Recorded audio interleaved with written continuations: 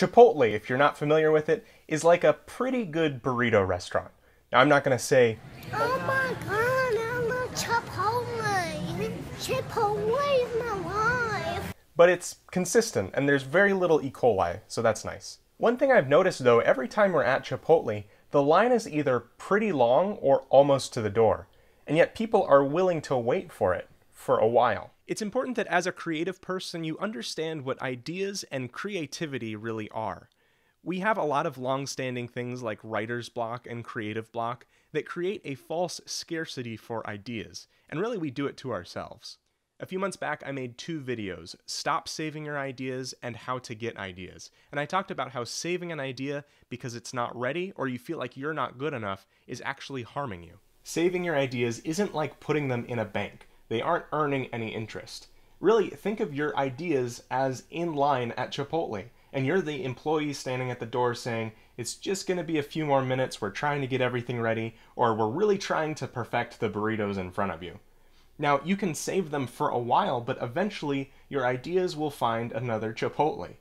You need to start thinking about creativity as a muscle. That is all it is. It's habit forming and execution. When you don't have enough ideas, it's likely that you treat them as precious or hold them to too high a standard. And while you're waiting for the next big thing to hit you, you aren't doing anything. What you need to do is stop putting it off, sit down, and make something. It might be difficult at first as you flex that creative muscle, but as you work and as you do so, you stop the atrophy. Then the ideas, the good ideas, will start to come. You're also harming yourself if you have too many ideas or you're waiting with this one project that you're working on because you feel like, well, this is my big idea, but it's not quite ready yet. I need to make it just perfect. And then you aren't sharing anything about it because you're like, well, this is going to be the big reveal and this will be the Kickstarter campaign and the merchandising deal and the sponsorship from Coca-Cola. And meanwhile, you aren't doing anything. You're putting it off. You're hiding it.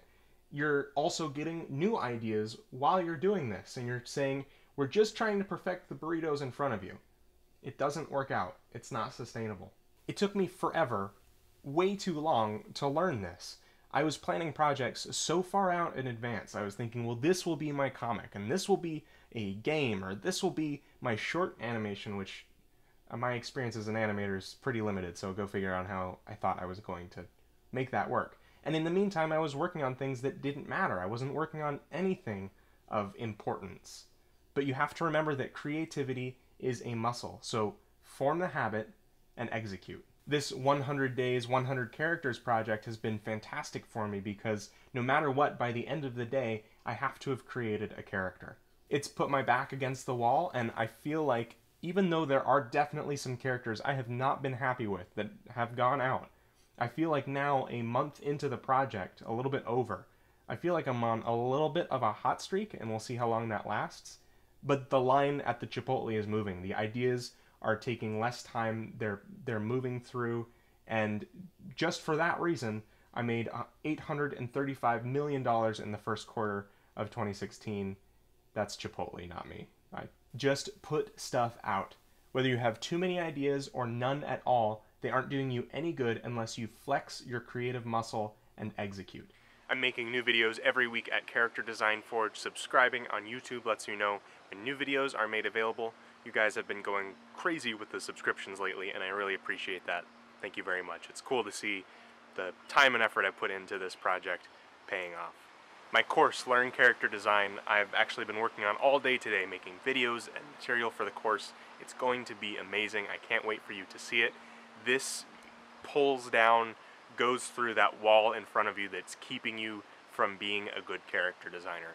Sign up at learncharacterdesign.com to be notified when it's available. It's coming this month, June 2016. More info as soon as I can.